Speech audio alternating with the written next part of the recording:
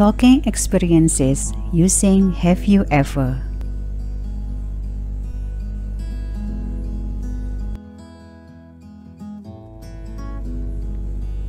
Here are the verbs that we are going to use in talking experiences. The first table is the regular verb.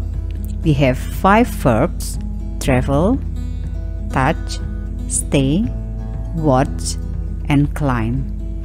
To talk the experiences using have you ever, we use the verb on the third column, the blue words.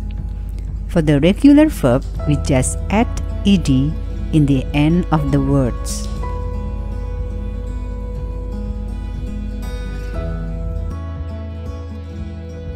For the second table, we have irregular verbs. We have 9 words for the irregular verbs. Try to memorize the verbs on the third column. Now, let's see the pattern.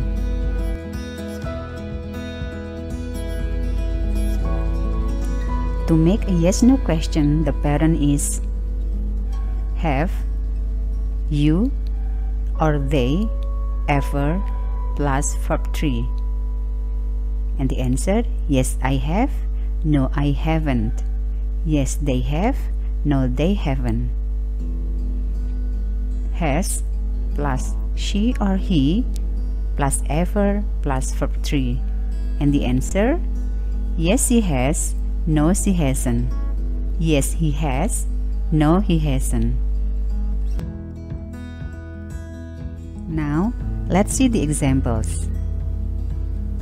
Have you ever traveled to another country? Yes, I have. Have you ever ridden a horse? No, I haven't.